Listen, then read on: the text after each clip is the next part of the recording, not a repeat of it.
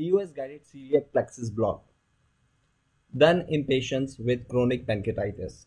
Pancreatic tail atrophy, dilated pancreatic duct, and PD stones were identified. CT features are consistent with chronic pancreatitis. Can see the atrophic pancreas, PD stones, and dilated pancreatic duct. EUS findings are also consistent with chronic pancreatitis. One can see atrophic pancreas and dilated pancreatic duct. EUS features consistent with chronic pancreatitis. So now celiac plexus block for chronic pancreatitis pain was performed. The atrophic pancreas was identified.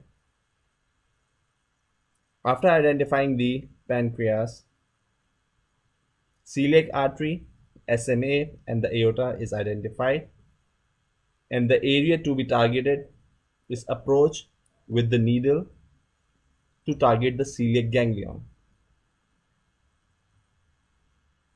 So after approaching the area with the needle, the medications were introduced, which include injection lidocaine and steroids injection triamcinolone.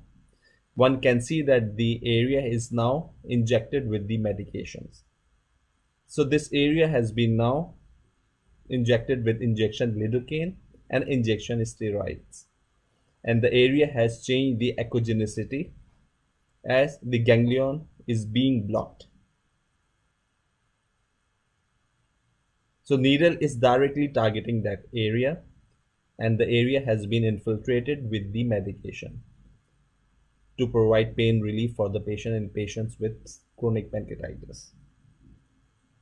So after the medication, the area has changed the echogenicity. One can see. So after that, E-flow guided celiac plexus block is performed. So the color Doppler mode is on, and using the same mode, the area is identified and the needle is introduced to target the area. Ganglion is identified, and again the medications to block the celiac ganglion, medications are injected, which include injection lidocaine and steroid triamcinolone, and the area is infiltrated with the medication, which is changing the echogenicity, and the ganglion has been targeted under direct vision.